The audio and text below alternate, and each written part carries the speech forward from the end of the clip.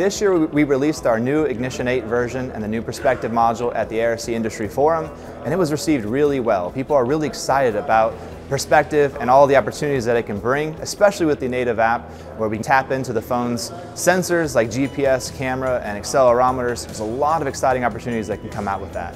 I was one of the early beta users for Ignition 8, so I was able to start playing with it early, which was awesome. It's profound. It's a game-changing thing for me. It has true HTML5 mobile ability. There's so much power and flexibility.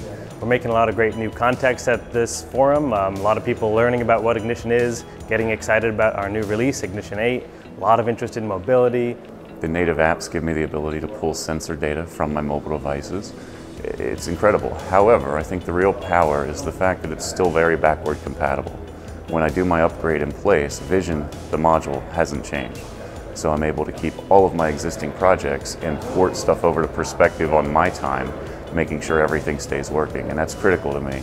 A lot of vendors release big software updates and it breaks a lot of stuff, and Ignition has been superb about not doing that for me.